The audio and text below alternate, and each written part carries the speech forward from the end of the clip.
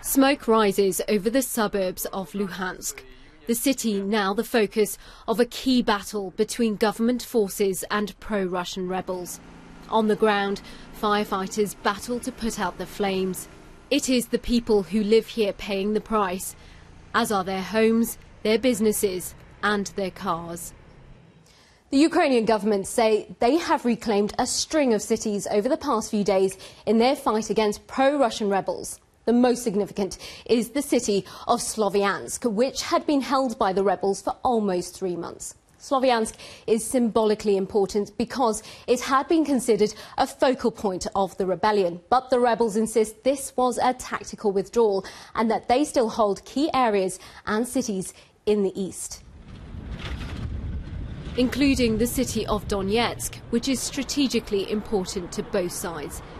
It is currently under rebel control, and that's the way the rebels want it to stay. And so fighters from other parts of the east have travelled to Donetsk to reinforce numbers against the Ukrainian army, who are blockading the city.